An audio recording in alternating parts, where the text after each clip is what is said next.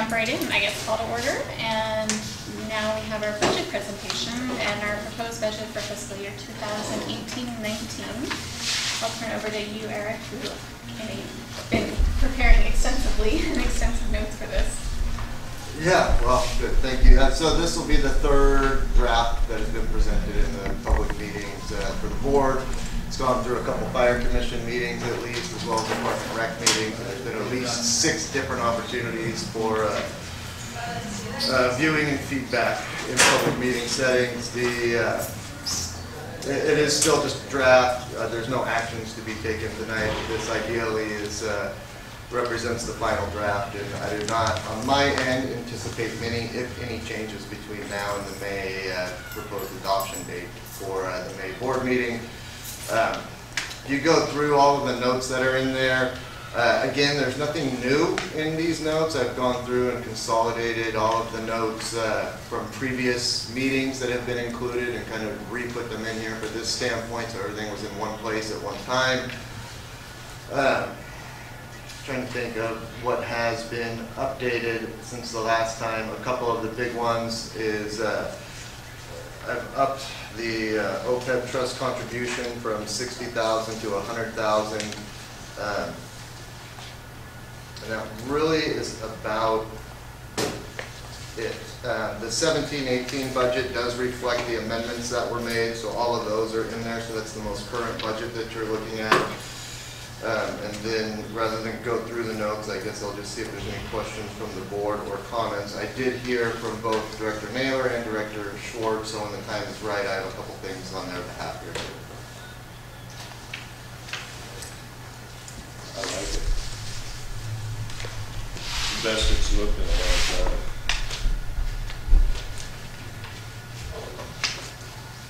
Is it? Yeah. I think for us to increase the OPEB trust contribution is a very wise move, given that in 3 years we would be spending $750,000 out of our operating. For pension. Sorry, ARC is for, yes, 3/4 is the ARC, and then the OPEB. Just for retiree health. Yeah. Right. But, you know, one or the other, there are obligations that we need to prepare ourselves for, so. I mean, other than that, it's all the same. And I don't have any new questions or comments. I mean, it looks as good as it's been in a while, and I think, yeah, it's a continuing process. So, yeah, I mean, I think great job so far, and we'll keep at it. Did you want to share, sorry, do we need to make a motion on this? No. No, there's no action. Okay. This is just a public budget presentation. This is what we do every year. So do you want to share the other director's comments? Yeah, neither of them had much either. Both Director Naylor and Director Schwartz supported increasing the OPEB trust contribution to $100,000. Director Schwartz also commented that the asphalt path repairways in Lucas Valley Estates wanted to make sure that it was known that that path is 30 years old. It needs repair. He recommends repaving and not remove and replace with a base rock or a DG surface. Feels costs will be similar and maintenance will be much less, considering that it's had no pathway maintenance in 30 years as the asphalt pathway that it is now. Just veg management and pickup. So I did include in that there's a $30,000 line for a budget for that. That is a best guess at this point. I don't have anything great to base that upon other than talking to a few other people who've done similar things recently. So we still need to get a contractor out to give us a better estimate of what the costing will be. Okay. Anything else from the board? Okay, questions, comments from the public? Yeah. Stephen? Questions or comments? Okay, so the budget. First of all, the comment about tonight. Typically or commonly, budget meetings are big deals, and it's an opportunity to do the state of the district. And it's kind of disappointing that we have a special meeting where few people can attend, even two of our own directors. I would hope, in the interest to a commitment of transparency, that the board review its practice and certainly for next year, do this in a proper public forum, not on a 6 o'clock on a Tuesday night. Budget is a statement of values. It's also a statement of how well we're doing according to those values. And this budget, even though it's pointing in the right direction, it emphasizes far too much on issues like, employee type issues, other equipment issues, without really dealing with one of our main areas, which is the parks and the open space. I'm disappointed, frankly, that Irv wants to do a paving project next to the creek up there. I think that's a mistake environmentally, and also for the public, quality of our parks. People would much rather walk on a natural path than a paved path. So if that does come to fruition, I guess the environmental aspects will have to be looked at. Lastly, well, I want to commend the process here, because it is better than it has been in the past, and I think Eric has done a great job of attempting to lay out some of the challenges we have before us. I do have a question though, and that is any talks of merger or change in the fire department, is that off the table for this year? And if it's on the table, when do you anticipate that challenge to, when do you anticipate addressing that? That's not really on the agenda tonight. We're talking about the budget, so you don't want to talk, well, Eric, I'm speaking to you. Lee, I can answer that if you want to. It's not reflected in this budget. We don't have anything by which to go by for that. As was said at the last board meeting, we're still waiting on anything from Santa Fe that comes through, and until we get something and there's any level of determination made, then budgets can be adjusted at that time. So there's no active outgoing effort other than making a request of Santa Fe, is that correct? I've been in communication with their city manager multiple times, and we're waiting on an initial proposal for them, strictly based on chief officer services, and we haven't seen it yet. We've had meetings with them, and there has been two-way communication. Thank you. Other questions, comments from the public? I'm wondering what the questions you're talking about. Are you going to be going through the budget? No, this is, It's presented. So basically, you've okayed the budget, and I guess you've okayed the budget? So there's no questions, no comments about the budget? Well, it's presented to you as it stands here tonight. Right. And we'll probably be adopting it in the May meeting. At the next board meeting? Correct. Yeah. Okay, so in other words, all three of you are completely in agreement that this is fine? Yes, I like it. Okay, well, the thing is, I have some questions interspersed throughout this. so this is. And I'll try to be questions. really, really fast. One thing that I've never found is where the district manager says there's the extra property tax money is going to be set aside in the park budget area, but I can't find where is there an item that says in the park budget section, is there an item that says this is extra property tax holding in holding area? No, it's just listed under property tax revenue. where you can see it's, what the number is listed at, and you can see at the end that right now there is a $347,000 net operating gain within the park department alone. Okay, but who knows how much the extra property tax revenue holding bucket is? I mean, is there a number? Nobody. Yeah, there is, it's not, so as I explained in here, the way that I run these numbers, and you're looking at a departmental budget. Once everything is figured out, property taxes are projected. Right. They are placed so that there is approximately a $10,000 net gain to Extra, both. correct. Not extra, just a net gain to rec and to fire, and the remaining Uh-huh. stays within the park department budget. In the park department budget, okay. Right. But where is that number? On the very top line of the park department budget. And I'm not understanding what you're asking me. So if you look, the park department budget has a net gain of $347,246. The park department budget has $677,350. For one aspect of property tax, yes. And is this holding area included in that? May I? Sure. When you look at the revenue section, Yes. all these, majority of them, all of them, are property tax related.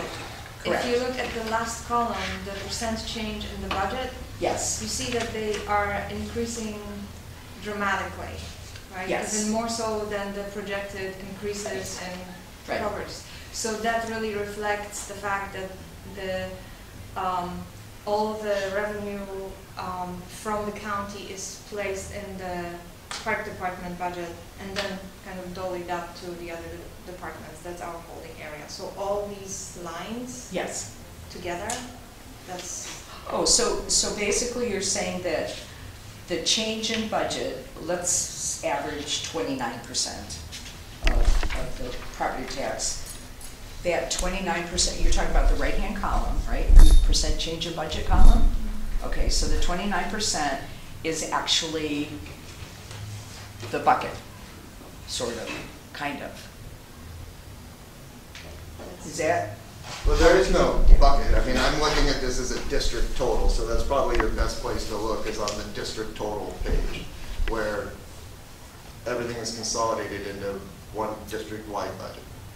So if you go all the way to the end of the expenditures on the district total, you'll see that I'm anticipating a net gain across the district of $368,782.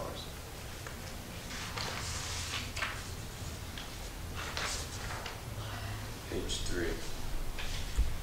At the end of the district total revenue, No, district total on page 3. page 3.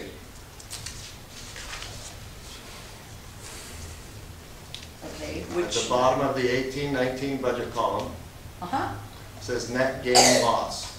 yes. And you see where it says $368,782. Oh, so you think that's sort of, kind of,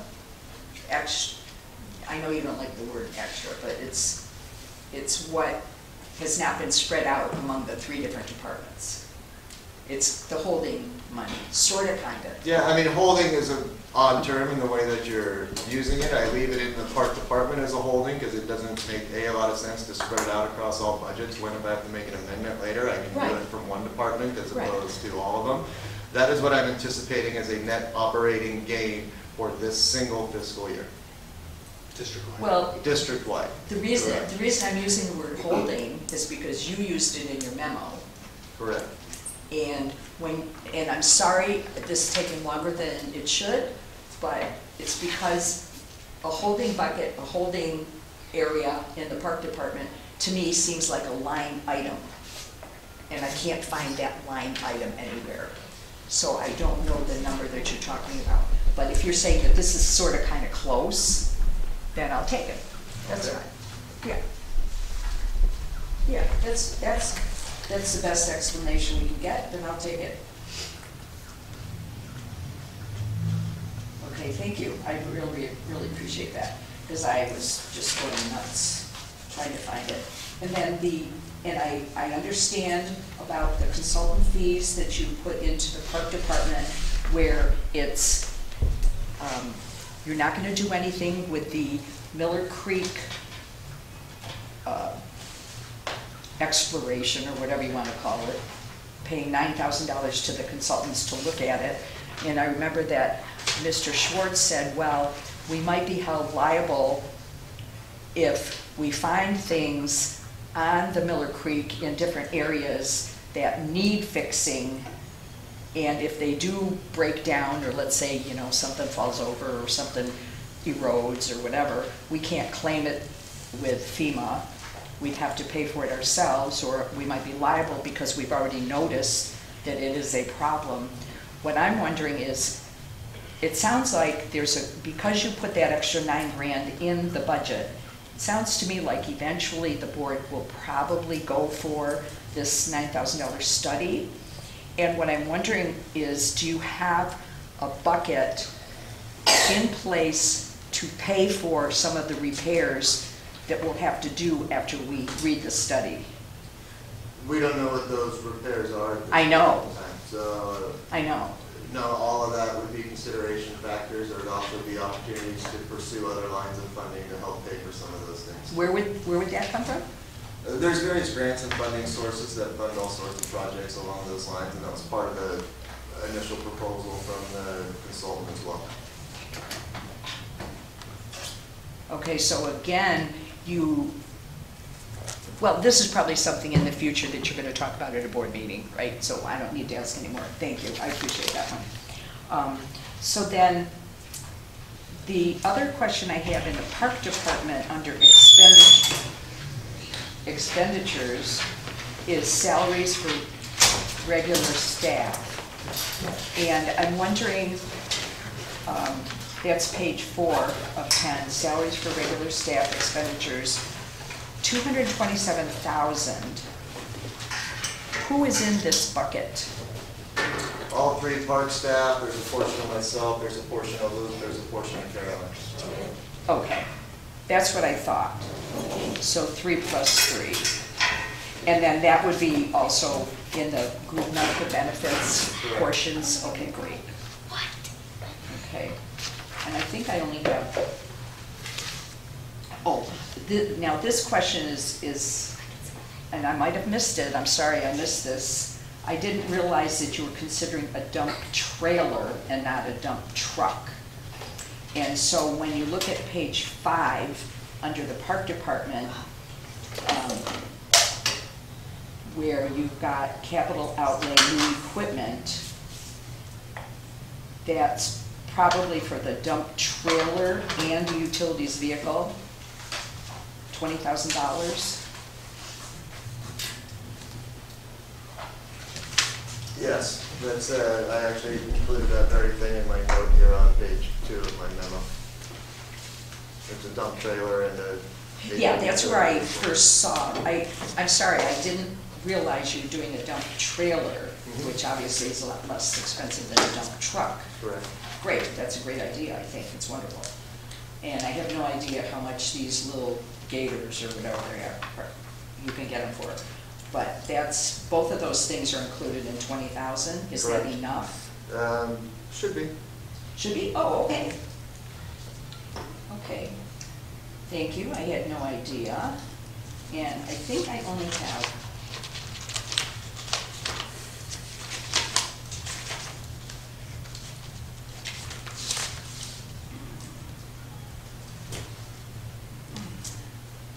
well, and this is on page 9 under the fire department. And this is something I'm kind of confused about, and this is basically the 17-18 budget number under 5220310, land and buildings maintenance, is $174,500, and it's dropped to $7,000. And I'm sorry, I haven't looked at this particular piece of the budget in detail, so I don't know what that is. And I think it's a number that's bigger, but it's spread out over all three departments? It's on the last page of his memo. Oh, it is in the memo? Mhm. Okay, good. Thank you for letting me know that. 'Cause I went through the memo twice and I didn't see that one. And then I just kind of wondered why it dropped so much, but it's probably in the memo.